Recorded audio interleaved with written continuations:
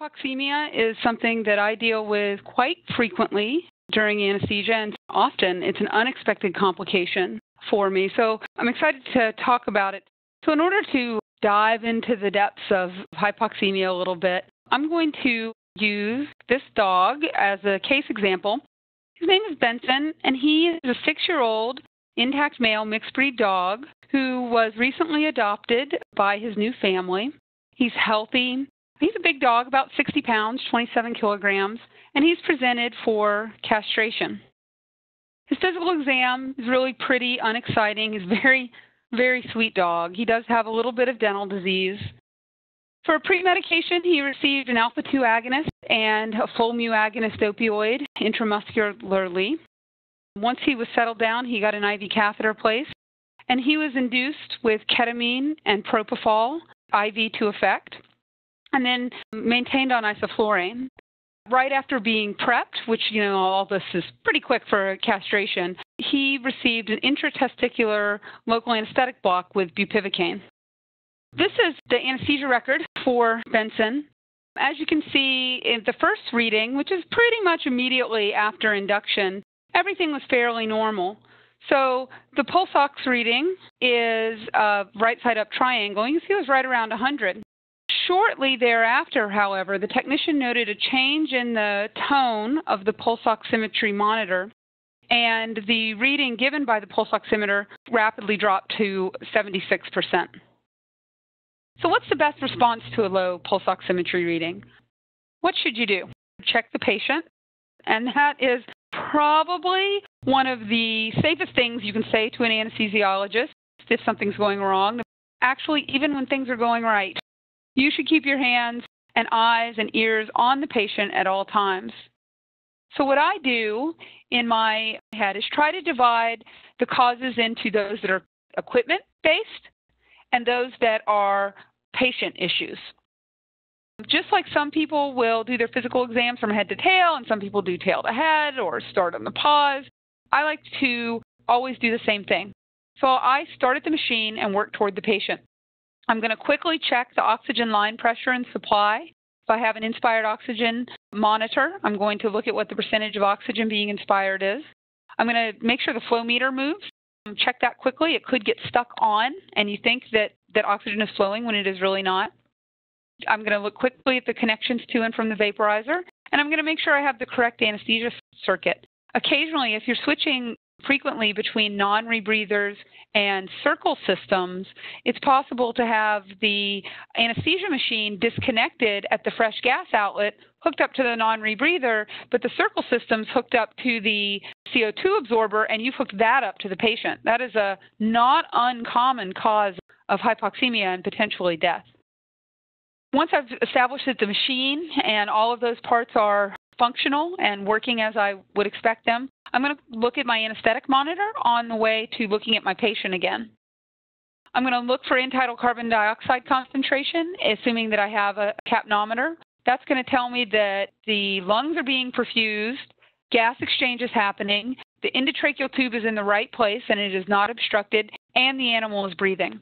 In capnometry tells you a lot about the differentials for hypoxemia, and it can also tell you about potential causes of hypoxemia before hypoxemia develops.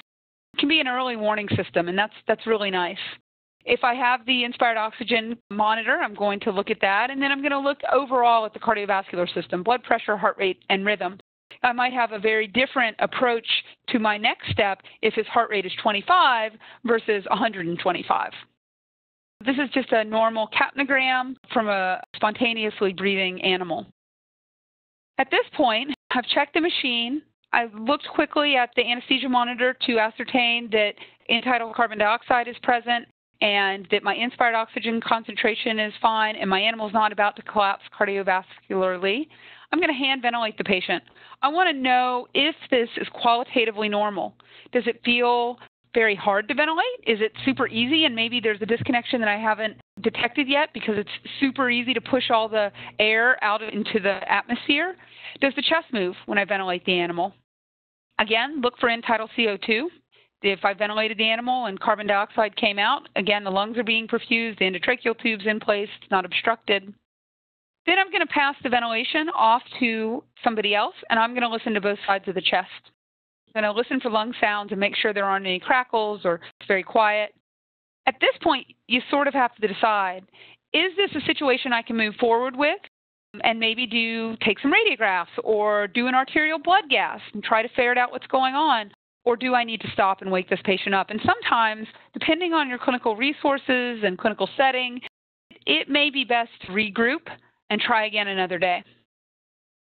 So by doing all these things, starting at the machine and working toward the patient, we've ruled out almost all the potential causes of hypoxemia under anesthesia. And then to rule out an abnormal hemoglobin, if you've established that everything else is normal, you have to get an arterial blood gas. So Benson, quickly checking the O2 supply and machine and circuit, everything there is fine. His blood pressure was normal, his heart rate was normal, his end-tidal CO2 was normal at 37 with a normal-looking waveform, and ventilating him felt normal, but his breath sounds are a little hard to hear on the left, normal breath sounds on the right. So this radiograph was taken of Benson. We have a left lateral of his thorax. Based on the information you have, which of the following is the most likely cause of hypoxemia in Benson? A, ventilation perfusion mismatch due to aspiration pneumonia. B, anatomic shunt due to undetected congenital heart problem. C, decreased partial pressure of inspired oxygen due to endotracheal tube obstruction. D, VQ mismatch due to pleural effusion.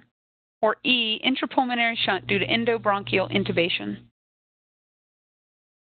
So the answer here is intrapulmonary shunt due to endobronchial intubation.